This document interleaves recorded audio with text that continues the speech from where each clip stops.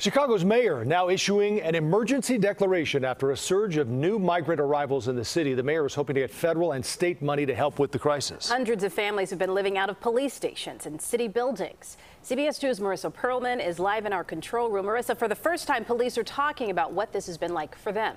Yeah, Joe and Erica, that's right. We do know now more than 70 migrant families are staying at the District 12 police station alone. We had the opportunity to hear some of their stories, but also hear from police who say right now they're at a breaking point. Dozens of families sit outside of the 12th District Police Station on the near west side. Everything they own, pillows, blankets, strollers, stacked up on the sidewalk. Johan Torres from Venezuela says he's been at the 12th District for 2 weeks. His family, including 3 daughters and his niece, are all here with him. He says every morning they're told to leave the station until 6 p.m. At night, they're allowed inside, sleeping along with other families in tight quarters. They haven't taken a shower since they got here. Now they wait for help from the city for a bed of their own.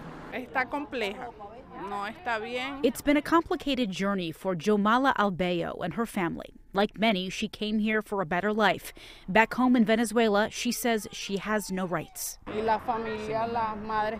She's been told there's no shelter space here in Chicago for mothers and their kids to stay together.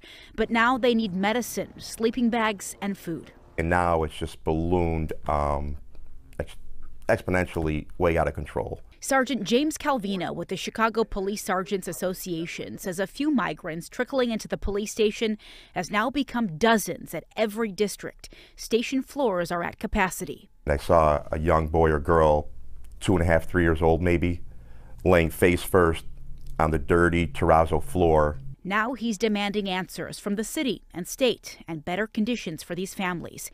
He says stations are not equipped to handle this, and his officers aren't either. How disruptive is this to police work? It's a nightmare, without a doubt. We need to find temporary housing that's actually adequate for humans and not, barn animals that we're treating these people like. So some of these families have been living off of donations alone from refugee organizations, volunteers, and the police department themselves. Mayor Lori Lightfoot says she expects the next influx of migrants to arrive here in Chicago on buses as early as this evening. We're live in the control room. Marissa Perlman, CBS 2 News. Yeah, Marissa, thanks.